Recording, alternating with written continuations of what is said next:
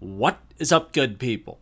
Jungle Inc. here, hope you're doing well. You know, it's funny, yesterday I was perusing around on CoinGecko, and like many of these sites, you can look at crypto via category. Could be, projects on Ethereum or Polkadot, or you could look at gaming, DeFi, smart contract blockchains, things like this. Just looking for some inspiration, kind of just browsing around.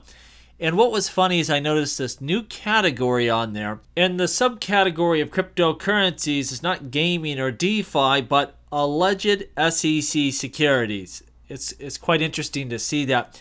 Go over there, check it out. It's a huge list, and some of the biggest within crypto. BNB, Cardano, Solana, Polygon, and just a massive swath of the crypto market. No XRP on that list. That was pretty interesting to see. But it just shows regulations in the U.S. are so wacko that we can't even figure out, what's compliant, what is not. And I don't think this is a situation that's going to plague us too much longer. I mean, government's slow to act. We could be talking another 12 or 24 months.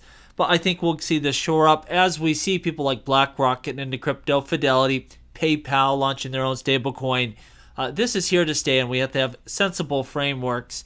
And we're just not there. We desperately need, clarity in the United States because we can't go one by one and go through these court battles and then have to go to appeals. And it's just this never-ending nonsense.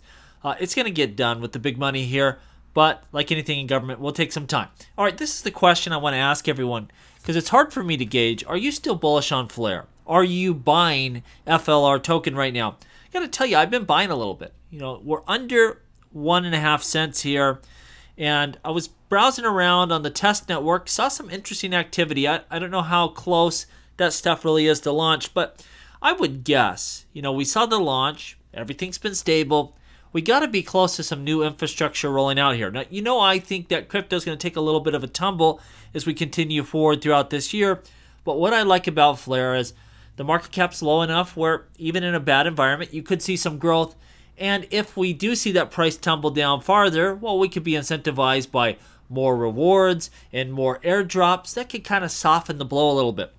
I'm kind of looking at this saying, you know what, now is a good time. Just slowly acquire dollar cost average into this thing. And if the price decreases further, so be it. But outside of some of the launch drama, and it ain't easy to launch something like this, things have been pretty rock solid. And it's fairly robust out the box when you look at the core functionality there, and we just got to see what they build from here. Some of that infrastructure we're all very excited about. Only time will tell, but if you wait until the world is perfect, well, you might be in some trouble there. You might miss your opportunity. Let me know what you think, because again, I'm buying right now. I'm kind of starting to get bullish on FLR, and the lower that price goes, the more aggressive I will get. Mike Novogratz believes that the Bitcoin ETF, once it's finally approved, it will be this jolt of adrenaline for the whole crypto space. This is what I will tell you. I'm not super confident it's going to happen imminently, but I'm ultra confident it's happening. Like we know with the players that want one now, it's going to be sooner than later. While I'm sure the price will run up crazy when that happens, I don't think that's all it's going to take to get us to the next bull run. I think it's very similar to the Ripple court case, setting the stage for the next growth phase, setting the stage for the future. It's an important piece of the puzzle. It's going to open this space up to a lot of people, but I don't think that moment that a Bitcoin ETF drops, that's it. All over, we're off to the races from there. Again, it's just another piece of the puzzle to fall in line. I still think we have some stuff to wade through here to get to that ultimate bull run we're all looking for. People will squawk, they will complain. You said that the Bitcoin ETF was a big deal. What the heck? Everything's like that. It's never typically this moment in time that we're aiming for that is that final catalyst that sends everything wild, right? It's usually not a Ripple court case win, a Bitcoin ETF, or some other magical moment in time. But these are important moments for cryptocurrency. Lastly, I saw this report by a Bloomberg analyst that believes that Ethereum competitors, well, they're all zombie chains. They're going to soon die off. And this is what I would tell you. I'm sure a lot of layer ones will die off. We don't need as many probably as we have now.